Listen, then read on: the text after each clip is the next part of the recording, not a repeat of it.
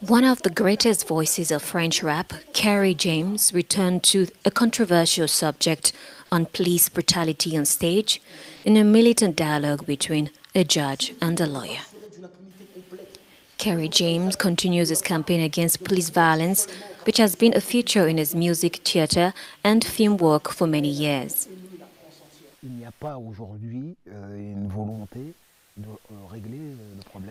Today there is no will to solve the problem of police brutality. To change things, you have to want to. In Germany, for example, in 10 years, only one person has died as a result of resistant police. Why will it be 15 in France in 2022 alone?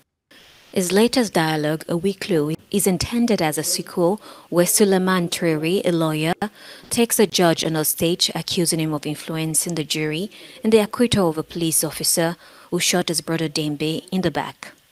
Kery told his audience that dialogue alone won't change the situation, but it's a first step. If I didn't have hope that things would change, I wouldn't have written this play. We're all trying to do our bit. I happen to be an artist, and what I can do is to tell stories.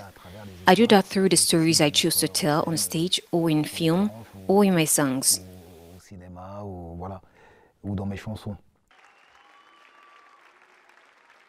Ulysse, a drama teacher in Nanterre, appreciated the union between the two characters who had nothing to understand each other.